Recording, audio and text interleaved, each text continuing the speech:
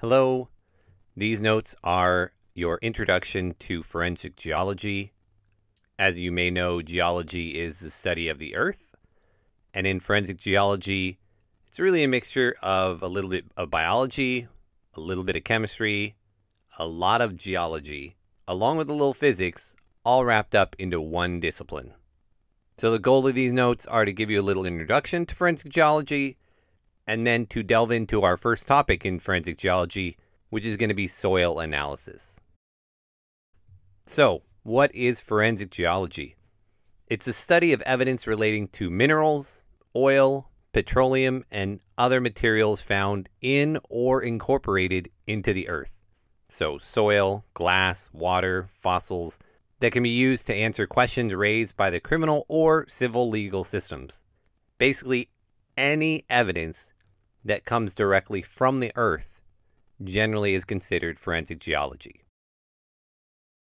This covers a really wide range of materials and substances, and I'm going to highlight some of the ones that we are going to focus on in our class: soil, dirt, mud, sand, glass, metals, oil, and then anything that would be considered a building material like concrete or brick or plaster. Now, it's not going to cover building materials that are wood or plastic based, but there are a lot of construction materials that are mineral based. So like I said, dirt, sand, glass. Often the pieces of evidence we're looking at for glass are broken glass. Here's a broken safe. So often when you crack open a safe, you get small pieces of metal which can be analyzed.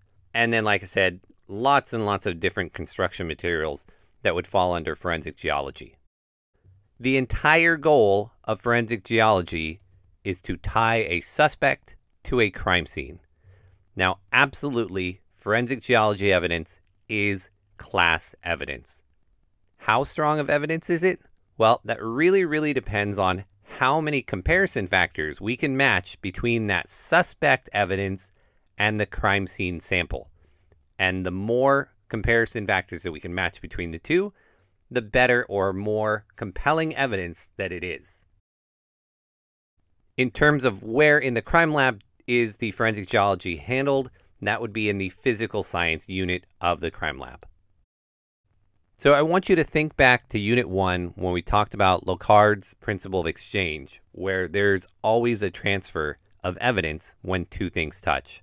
And forensic geology is a perfect example of that principle.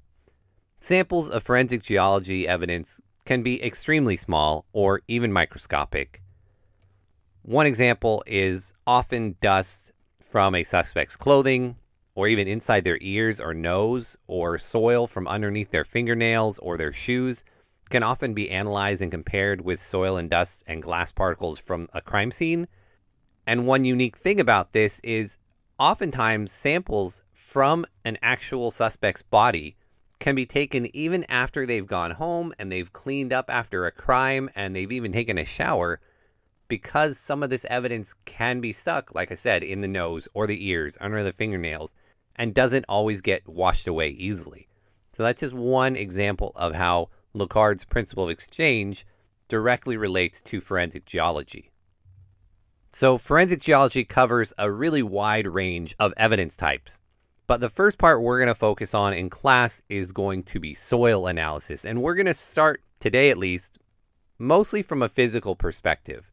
And there are 6 basic tests that we perform on soil evidence. So we're going to cover this today. Next class, we'll look at forensic geology evidence from more of a chemical basis. We'll then spend a day on sand analysis in particular, and we'll wrap up with glass analysis. But today, basic tests that we can perform on soil evidence. So the first thing we look at with soil is just the color. The color of soil is generally related to the composition of the soil, what it's made up of. And I'm going to show you some examples. So for instance, if we have soil that is white or gray, that means it may contain lime. If it's black or dark gray, it may contain a larger amount of organic materials, or it could be wet. Soil that's red or brown or yellow, that usually means that it's got a higher concentration of iron compound. So here are some examples of different soils and some basic information we can learn about it just from looking at it. Another thing we can learn about soil just from looking at it is the texture. Now, I know when you're thinking about dirt, you just think it's dirt, but there are actually 3 different categories of soil, and it again is related to what it's made of or its composition. Those textures are sandy, finely divided, and clay-like. So from left to right here, we've got the sandy on the left. We've got finely divided, which is probably 85% of what you think of as just garden dirt. And then clay-like soil, which, like the name would imply, is very much like clay. Now, along with just the general appearance of the soil, there are other tests we can do to look at the physical properties of the soil. One thing we can do is check the soil's fluorescence. Now, fluorescence basically means we're going to take a UV light, which we can see here is just a little bit more energetic waves than our visible spectrum. And we can shine a UV light onto a soil sample, and some components in soil will fluoresce or glow in the presence of a UV light. So here is an example of some minerals which under a UV light are fluorescing. And if we find these minerals in our soil, we have a really good idea of what they're made of just from a visual inspection alone. Another quick test we can do is called birefringence. Now, in order to check for birefringence, we're going to need a special type of microscope. It's called a petrographic microscope, and it uses polarized light filters so that we can look for this thing called birefringence in soil samples. Now, in order for you to understand how this works, we have to talk a tiny bit about polarized light. So we're going to watch this quick animation on YouTube so that you can understand what I mean by polarized light. All right, so we have a light, and when light is emitted, it emits in essentially every direction. And what a polarizing filter does is you can think of it kind of like a slotted fence, where the directionality of the light waves go in every different direction. But a polarized filter is going to stop the waves from passing unless they line up in the same orientation as the slots. So on the left, we have unpolarized light, and on the right, we have polarized light. A polarizing filter will only let those waves pass that are going in one direction.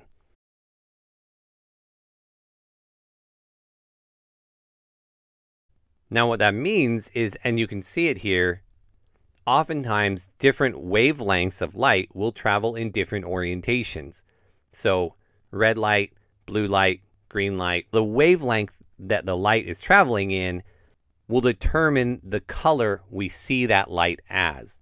And as you can see, different wavelengths tend to travel at different orientations. So a polarizing filter will tend to block out different wavelengths or colors of light and only let certain ones through.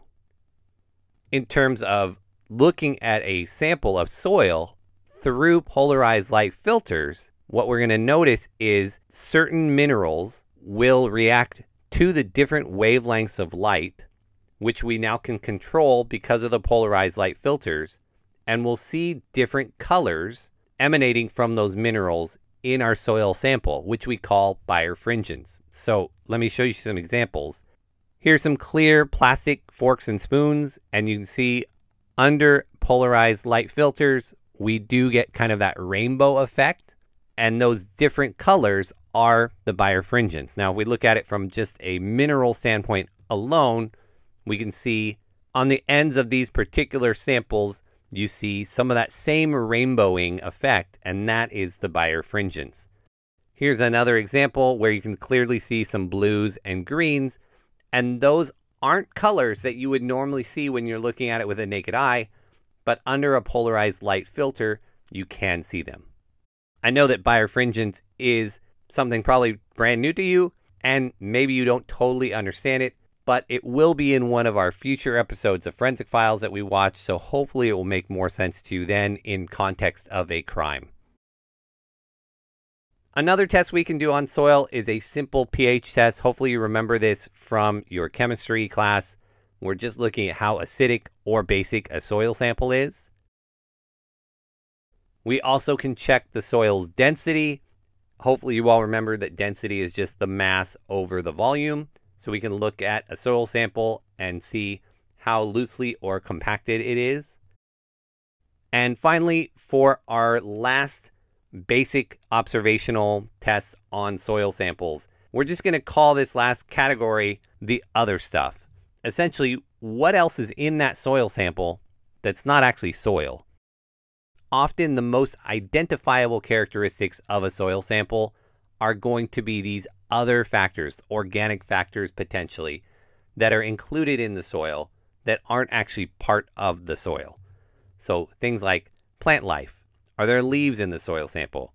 Is there grass? Are there branches or bark or pollen? All of these organic samples potentially can give us a clue as to where that soil came from. In addition, we might find specific bugs, or we might find animal excrement, droppings from different animals, which again can give us a clue as to where that sample came from, and or give us one more comparison factor that we can match between a sample found on a suspect and a sample found from our crime scene. So that is it for our simple soil tests. But I also want to share today with you a couple other tests that we can use in forensic geology, and it's not just confined to soil tests, and I didn't really have a good place to fit it in anywhere else, so we're going to tack it here on at the end. And these tests can absolutely be used for soil samples, but we also use them for other samples as well, like glass and metal. So I'm just going to run through them really quickly. They are not any kind of test we're going to do in class because they are potentially more dangerous and more complicated, and probably most importantly, require instruments that we don't have access to here at school. But I do want to mention them. So one of them is called X-ray diffraction. We use a X-ray diffraction machine. It is a powerful non-destructive test, but it helps us characterize the crystalline materials that are in our sample. And that can be very useful to look at the actual crystalline structure of a mineral or a metal of a sample in order for comparison. Obviously, we don't have an X-ray diffraction machine here at school, so we won't be doing this. Another one is called arc spectrography. Now, this one is also extremely useful, but potentially very dangerous. This identifies metallic samples through an electrical arc process where we're actually sending electricity through a sample to see how it arcs in order to help us identify metallic samples within things like soil or in metals themselves.